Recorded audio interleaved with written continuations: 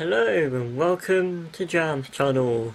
Today we are looking at signalling, but only one specific type of signalling, which is block signalling. So here's my test area. I've just fenced off a bit of land, just to stop any mobs from getting in there and causing havoc. So I've got a chest here, which contains all the stuff you need for that simple circuit. As you can see in this list here, I've got the stuff you can find in the vanilla version of Minecraft. So you've got redstone torches, powered rails, normal rails, and obviously minecarts. Then we come on to the signalling. So we've got the signal tuner, the signal block surveyor, and the block signal. I'll tell you what all these do in a minute. Then we've got the holding rail, and the switch rail, which you saw in the previous video, if you watched it. And then we've got some other bits. So you've got the signal controller box, the signal receiver box, the switch motor, and obviously the crowbar, because we're going to need that in most applications of railcraft. First thing to do is we're going to need to make a circle of track. Now it doesn't have to be a circle, but for the purposes of this video, it'll be a lot easier to help you understand what's going on. So I'm just going to get that lamp out of my inventory. And so we're going to take a few of these, a few of those, and a few of those, just to build a really, really simple circuit.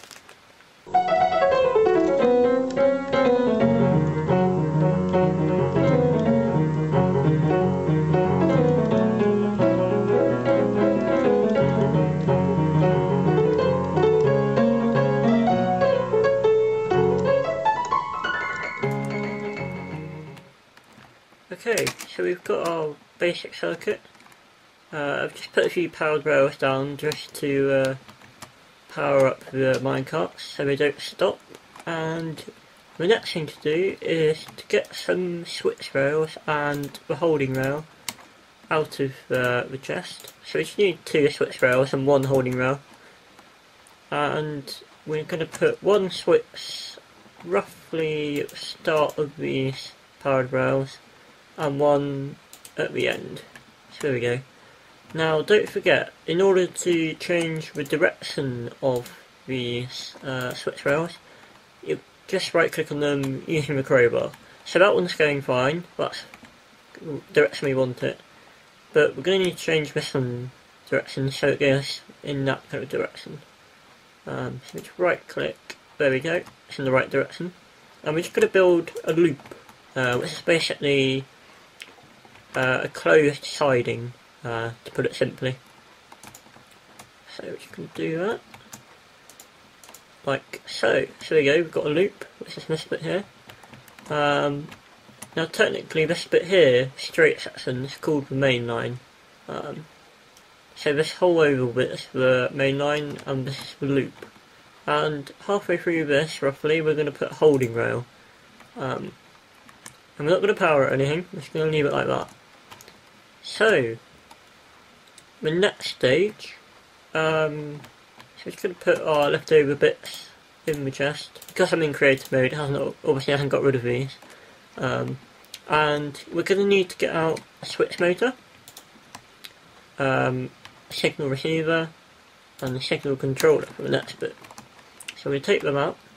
Now the problem with these is the signal controller and the signal receiver look very similar.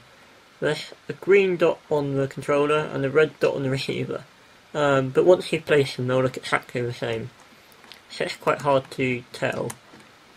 However, there is a way to tell when you put them down, which I'll show you in a second.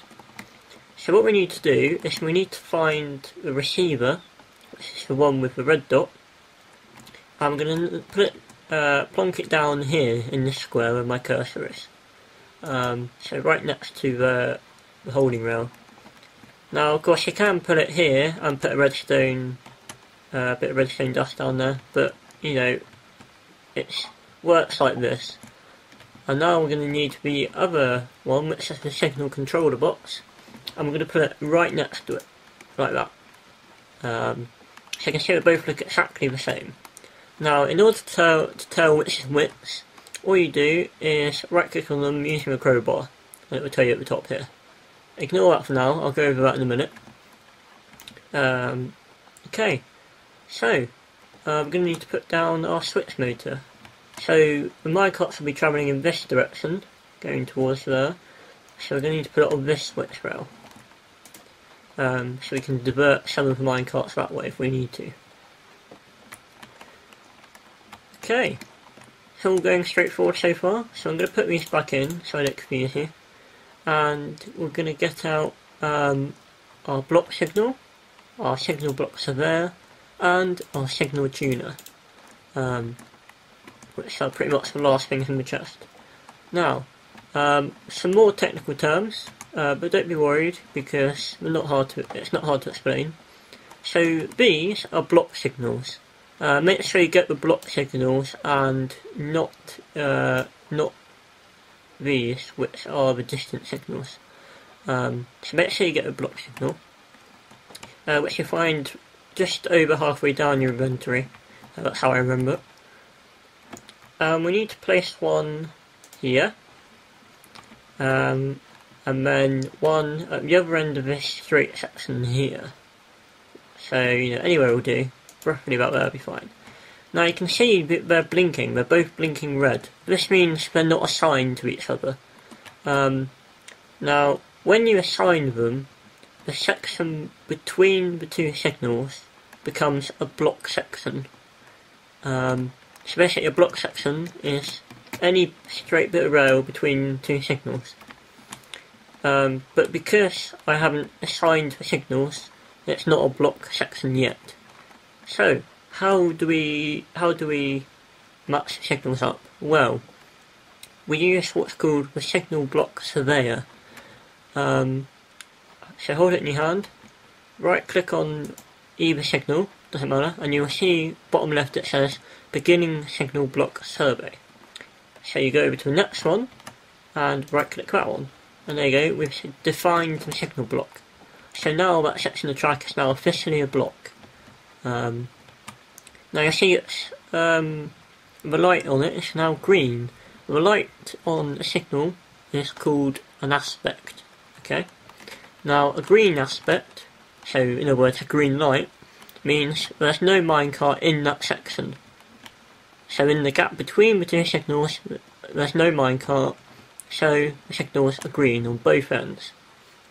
Now, if they were yellow, it would mean the minecart is moving away from the signal you're looking at. If it's red, it means there's a minecart in the section and it's either stopped or it's coming towards you. So it depends which signal you're at as to which aspect will be displayed. So they won't both show the same aspect all the time. So that's just to simplify that a little bit. It's fairly straightforward. I'll put up a little note at the top of the screen just to remind you.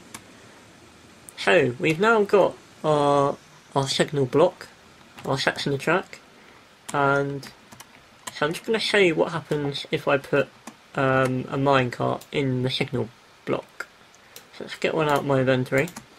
We're just going to place it on the track after the signal, and it's turned to red. If I quickly fly over here, you'll see they are both on red.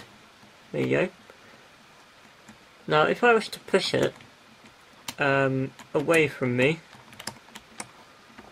you will see that this one will be yellow, it's going away, and as it leaves it goes green. So just watch the aspects of the signal. So it's yellow because it's going away from us, and it's red because it's now stopped. Okay? So it's all very straightforward. Now obviously it looks like I'm going to need to put in, maybe another powered rail in here, because it's not quite reaching it. So I'm just going to put in a couple more in, just to be sure. There we go. So that should work fine now. So as you can see, it's still working. Right, now the tricky bit.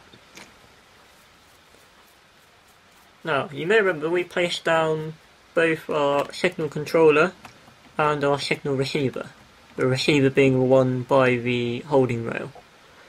Now let me remind you about the holding rail. When the holding rail is unpowered, like at this state, it will grip onto any cart that goes over it and stop it from moving, and you can't push it at all. When it's powered, it will launch the minecart in the direction that the minecart was pushed into it. So basically what we're aiming to do here is when there is a minecart in this section and there is another one coming towards here in this direction, we want it to route the other minecart onto the loop right next to the signal receiver, where we want to hold the minecart there until this minecart on this track has cleared this end signal. Then we want the minecart over there to suddenly be released, i.e. for the holding rail to be turned on, and then for it to continue its journey, and the process happens again. So that's what our eventual aim is. And so how do we do that? Well, these two are both flashing red, which means they're not assigned. So the first thing we need to do is get this item, which is a signal tuner. We need to right click on the signal controller and then right click on the receiver, and that will link the two. Then we need to right click on the controller and then right click on the point motor, and that will pair the two. So both the switch motor and the controller are paired. Now we need to change the settings. So if we use our crowbar, I'm going to right click on the receiver. So it says emit redstone for aspects. So what we want is, we want to turn the holding rail on when the signal is green. So that's correct as it is, so that's fine. So the next job is to pair the first signal. So right click on it and then pair it with the receiver. And remember, the receiver is the one by the holding rail. So there we go, we paired it, and they're now both green, which means we've done it correctly. And they're all assigned. So we want to change the switch motor so that it's showing yellow and red. You can see they're highlighted now. The reasoning behind this is that when the signal is either yellow or red, so there's already a minecart in the section, in other words, we want the other minecart to switch direction and go that way, which is why that's set to yellow and red. And we need to make sure this is set to red. So in other words, when the signal is red, it sends a signal to the switch motor to change direction. This is set, the signal receiver is set at green, so that when the section is clear, the holding rail can be activated and the minecart can be safely on its way. So that's the configuration you're looking for in this particular setup. So hopefully all we need to do now is test it, and it should work. It might take a while to get the right separation time for the minecart, so I'm just going to go for about there, see if that works. Okay, so let me explain what's happening. So, let's watch the next minecart. So we've got this minecart in the red section, and because this is on red, it's sending the other minecart into the loop. When it's in the loop, it waits at the holding rail until the signal is green, letting it know it can continue on its way. So whenever the signal is red, the minecart will be swapped into the holding rail. Whenever the signal is green, it will be released. So I hope that's made it clearer. Hopefully I haven't confused you. If you have any problems or want help, leave a comment and I'll be sure to get back to you. Bye!